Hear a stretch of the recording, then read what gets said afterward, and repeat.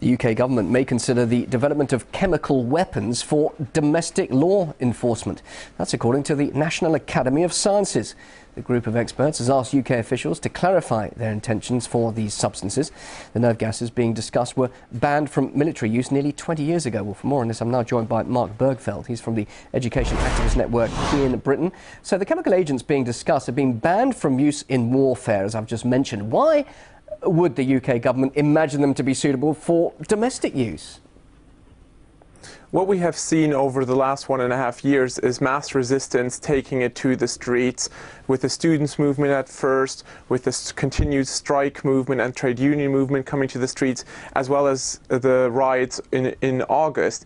And what we have seen is that the police time and time again has lost control of the streets, and thus it doesn't come as a surprise in the context of global revolutions and revolt that now the UK is starting to use the same measures as countries as Mubarak has done in Egypt, or even the Greek government has done to its very own citizens over the general strike. But just how dangerous are these chemicals supposed to be? What effect could they have on you? The incapacitated nerve gas, as it is called, has been used against protesters in the June general strike in Greece. And Amnesty International condemned the use of that tear gas.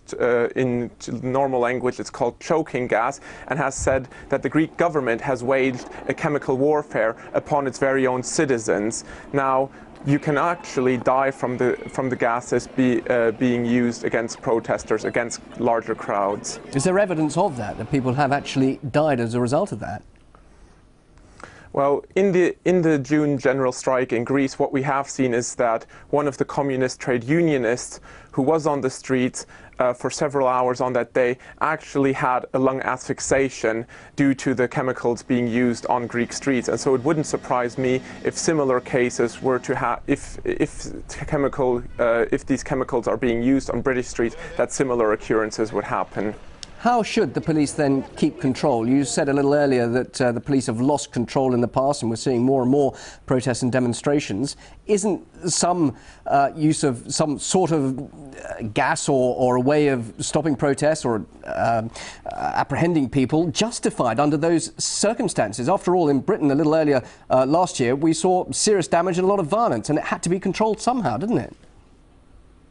We need to ask ourselves the question of why the police has ultimately lost control of the street. The conditions for the mass revolt and for the strike movement, as well as students' movement, aren't due to some criminal energies of youth, but ultimately are the product of harsh austerity measures, whether it is here in Britain, in Ireland, in Greece. And thus we need to say as citizens that the curtailing of our civil liberties and the curtailing of the right to protest in this country should be ultimately condemned.